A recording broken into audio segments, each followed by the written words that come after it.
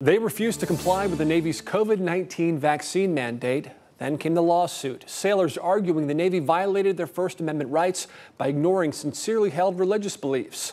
Now a settlement has been reached. Mike Gooding has more. The case began with 35 members of the special warfare community and was eventually expanded into a class action suit on behalf of 4,300 Navy SEALs and sailors.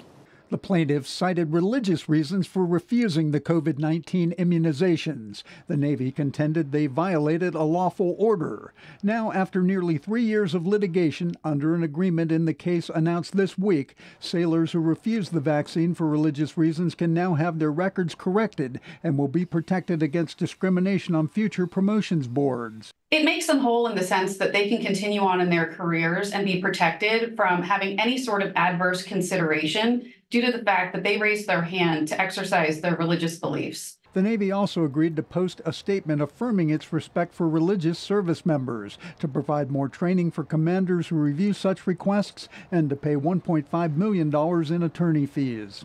First Liberty Institute Senior Counsel Danielle Runyon says the case could set a precedent for future situations regarding the military and religious freedom.